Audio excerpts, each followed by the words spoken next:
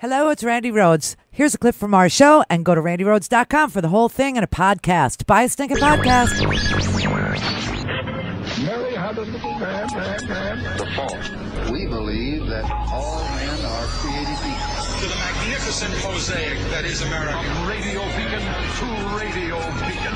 I have a dream today. Change has come to America. Believe me. Knock, knock. Who's there? It's a figment of your imagination. Randi Rhodes Show. Turn up your mind. Here's Gretchen Whitmer earlier today. Earlier today, Attorney General Dana Nessel was joined by officials from the Department of Justice and the FBI to announce state and federal charges against 13 members of 2 militia groups who were preparing to kidnap and possibly kill me. Oh, my God. When I put my hand on the Bible and took the oath of office 22 months ago, I knew this job would be hard. But I'll be honest, I never could have imagined anything like this. Just last week, the President of the United States stood before the American people and refused to condemn white supremacists and hate groups like these 2 Michigan militia groups. Stand back and stand by, he told them. Stand back and stand by. Hate groups heard the President's words not as a rebuke, but as a rallying cry, as a call to action. When our leaders speak, their words matter. They carry weight.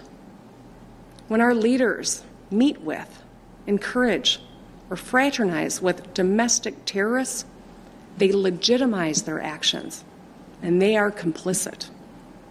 When they stoke and contribute to hate speech, they are complicit. Let me say this loud and clear.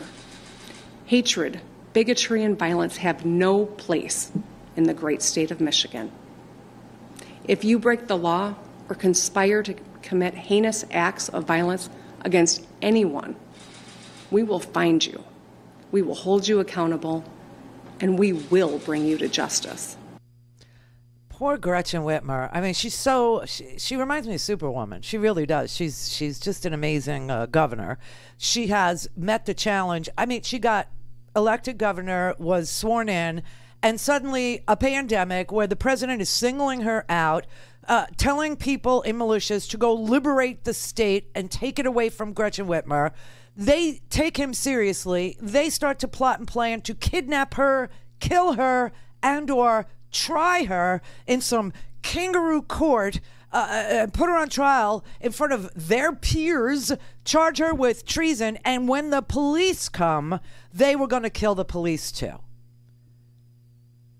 Blue lives matter, you know. Blue lives, I mean, and I have to tell you how vile this administration is. Jason Miller, not the other white supremacist, you know, Stephen Miller. He's a self-loathing Jew too, but Stephen Miller has COVID, so Jason Miller was probably next on the list to go out and talk to the press, and they decided that the proper response to the FBI infiltrating 2 Michigan militias, being charged with state charges, federal charges, with charges that could put them in jail for the rest of their lives, that their position on this is, it's Gretchen Whitmer's fault. No, I'm serious. They blamed Gretchen Whitmer. They have blamed the victim of a plot to kidnap her and kill her for her own targeting.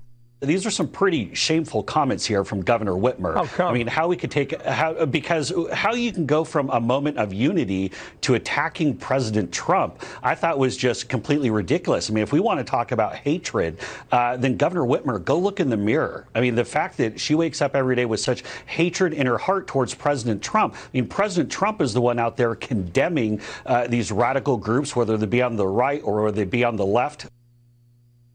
Dude. Your soul is gone. You have moved over to the dark side. And you know, this pious faux religiosity and this faux, you know, holier than thou thing they got going on, when all they want to do is see people dead. All they want to do is celebrate death, saying, okay, we got 212,420 dead Americans in the last 6 months. But we think every life is precious. You better give up on this pro-life thing that you got going on there. I mean, this was really sick. Gretchen Whitmer needs to look in the mirror because she wakes up with hatred in her heart. She doesn't wake up with hatred in her heart. The president pitted her, singled her out to not receive PPE, masks, gloves, testing supplies. Does anybody remember that we had a shortage of swabs? We had a shortage of reagents. We had a shortage of pipettes. We had a shortage of gloves. We had a shortage of that. And Donald Trump was accusing governors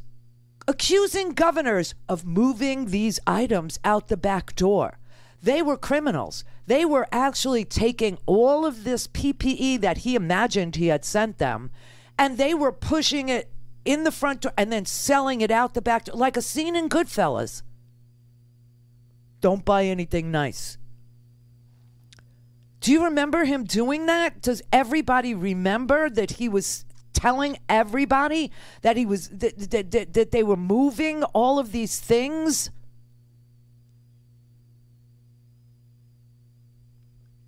They had to ask Fauci, what about this claim the president is making that these things are moving out the back door? The president said something that got a lot of people's attention, that hospitals that normally order 20, 30,000 masks were having to order 200, 300,000, and then suggested they're walking out the back door. What evidence have you seen that these masks may be walking out the back door?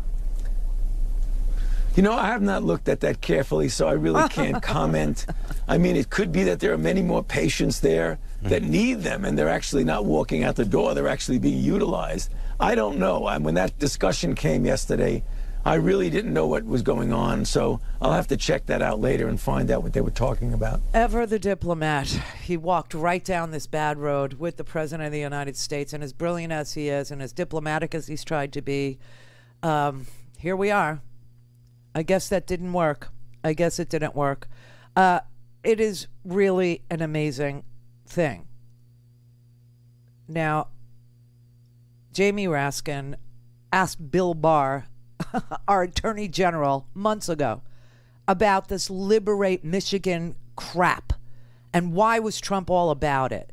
Liberate Michigan, liberate Virginia. On April 17th, he retweeted the slogans of right-wing protesters that are blocking access to hospitals and trying to overthrow public health orders in those states. And you snapped to attention on April 27th. You designated a prosecutor to try to bring down those very public health orders in Michigan and Virginia.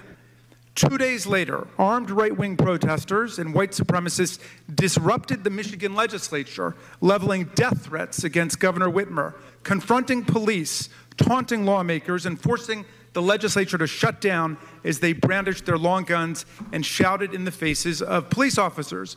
But you didn't send in a secret paramilitary police force on horseback to unleash tear gas, pepper spray, billy clubs, and rubber bullets against these protesters storming the state capitol in Michigan. No, you embraced their cause by joining litigation against the governors of Michigan and Virginia. Now, of course, your side lost your motions for emergency injunctions, but you got to spread Trump's message that it was time to call off the stay-at-home orders, the masking and social distancing. It's bizarre, and it's so provable, and everybody wonders, why do I collect all these videotapes? Why do I collect all these sound bites? Because these are real things that the president is agitating to have happen in this country. Deprive people on the front lines of masks, say that there's too many being ordered, and I'm not a clerk, and I don't want, and Jared Kushner, this is our stockpile. This isn't their stockpile. Let them go out and get their, and then when they do, stealing their supplies off tarmacs and telling militia guys to go stand in front of hospitals. Go stand in front of hospitals. Go to the Capitol. Liberate your state. Open it, kidnap, kill the governor. And they do it. Go to randyrhodes.com for the whole thing and a podcast. Buy a stinking podcast.